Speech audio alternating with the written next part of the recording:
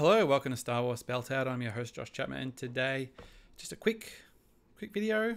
Not a lot of stuff to show this week, but there is a few things. So nearly at the end. I said it last week, but we're definitely even close to the end now. So I've got a couple of quick things to go through. There's not many figures here, so it's not going to be a long one, and hopefully they're not wrapped like they were last time, so I'll be able to get through them a little bit quicker. But yeah, they're here. So I thought we'd show some stuff. So what we'll do is we'll pop up the old Daddy Pig. There he is. I think just when I'm using the camera thing, I've got this on a little bit higher than before. So if it looks like it's a little bit further than it was, whoop, there he goes. He's just not facing the, he's just a bit further away. But we've got two boxes. Here's one here. This was from a fellow from one of the Facebook groups who's actually helped me out with a couple of things. I'm going to have another delivery from him, hopefully in the next couple of days, which will almost round out everything. And there'll only be a couple of little things left. And then do you do a whole video about getting one figure? Maybe. There's a couple of heavy hitters left for those playing along at home. Whoops. I just dropped it. Just trying not to completely damage this box. Here we go. So who have we got? Again, well packed, but we're not talking crazy town packing like the last one. I think these are a little bit more conservatively packed. Again, I could pack these before, but people seem to like, that I haven't seen it yet. You get the real reactions. So we'll get the bubble wrap out of here. They're still pretty well packed here. So I can still just do a little bit. There just seems to have a little bit of tape, so nothing too serious. They're just loosey-gooseys, but here we go. First one, Forlom. In his little outfit as well. I knew he had his cape. I wasn't sure if he had everything. So that was a very good, again, these are good prices. They're in good nick. He had them with the stuff and they were still good price, so I got them like that. He's looking pretty good.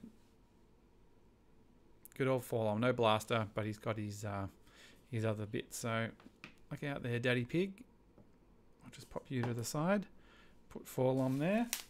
Whoops. I'm going to get this guy's name wrong, I'm sure. But I'll put it here anyway. One of the skiff guards at Nico? Pretty common, very common figure. Really surprised he hasn't turned up on one of the other lots, actually. But there he is. Should be easy enough to find a staff for him, I think. I think his accessories are pretty common. But you got to have them. You got to have all the dudes. So I'll just pop him there. What do we got here? Ah, yes. Classic. Whoops. Good old, I think it's Tebow. It's not low grey. I've got low grey. You can sort of see he's got the bluey kind of grey tinge to him. His accessories, again, he's a pretty common figure. Might be able to get. I'd love to be able to get his headdress. Probably for him in low grey. If I can get the headdresses reasonably affordably, I'd like to get the headdresses for all the Ewoks if I could. But yeah, he's looking pretty good. His leg is a little loose, but nothing too serious.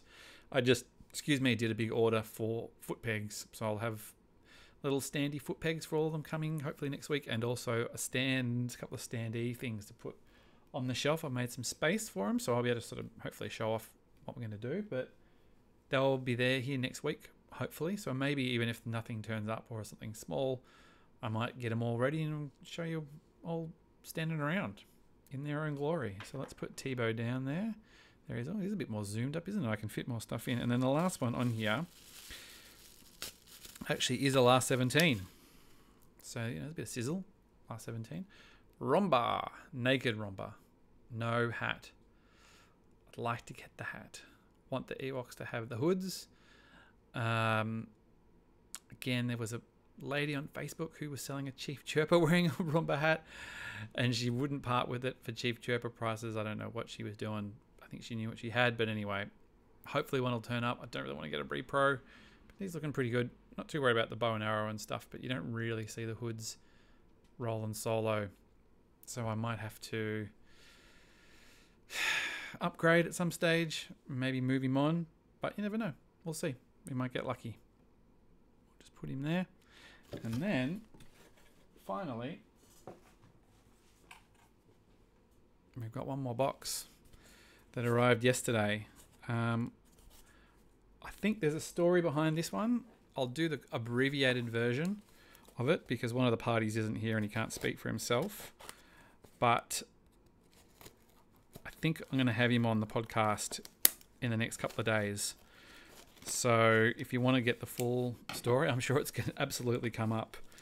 And you can get his perspective on how this sort of came to be. But I will give an abridged version because I know people on YouTube don't always necessarily listen to the podcast, and that's a pretty good story, to be honest. Oh, wow. This is really... Whoop. Again, well packed. Look at all the newspaper in there. What newspaper is that? It's the Advocate. Whatever that is. Oh. Here he is, and he's very well wrapped. Can anybody tell what it is? It's probably going to be on the thumbnail, so you probably already know what it is.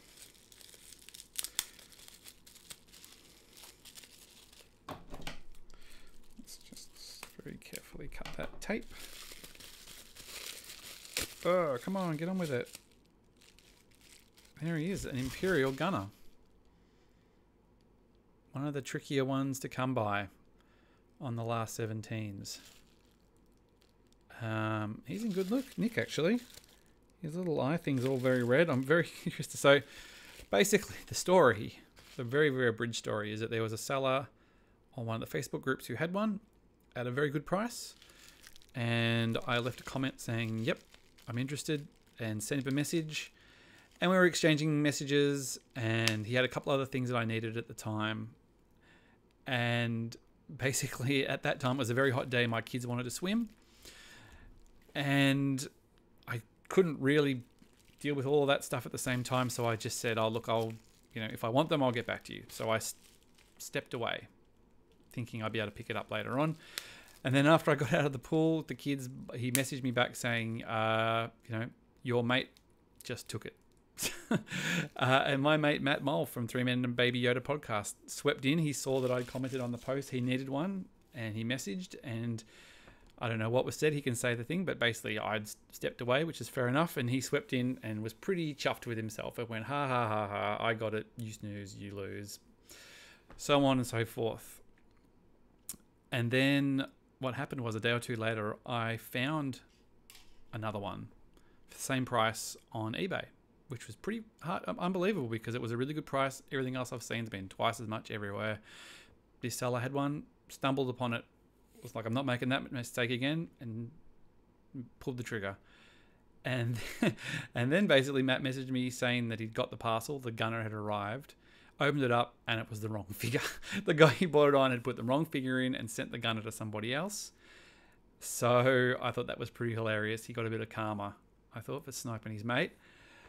And then the race was on to see who would actually get theirs first. And mine turned up yesterday the day before he did. So by the time he got it all sorted out, he did get his figure in the end.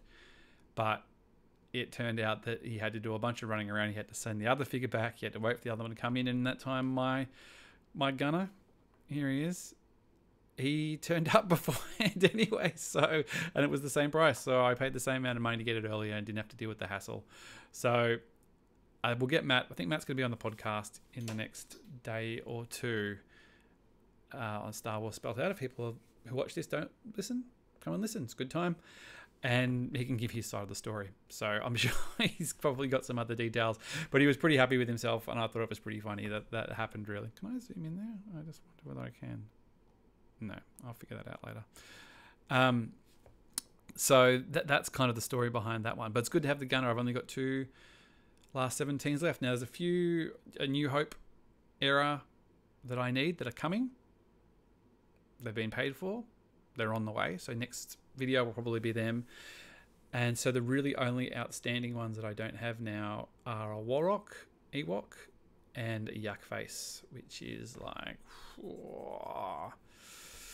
gonna be expensive. So there might be a bit of a wait before we get those sorted. Might just hang around and see if I can get a better deal on those. There was a Yak Face I nearly pulled the trigger on the other day, and I might still.